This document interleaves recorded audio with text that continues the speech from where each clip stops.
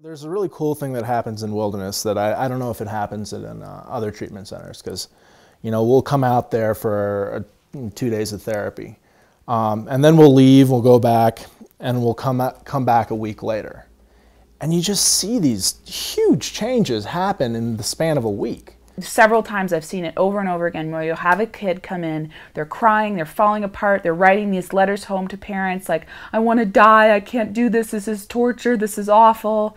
And then a week later or 2 weeks later, sometimes it's as quickly as a week, they're like so loving it and so engaged and feel so free. They're finally sober, maybe for the first time in a year, and it's like an awakening that they have out there.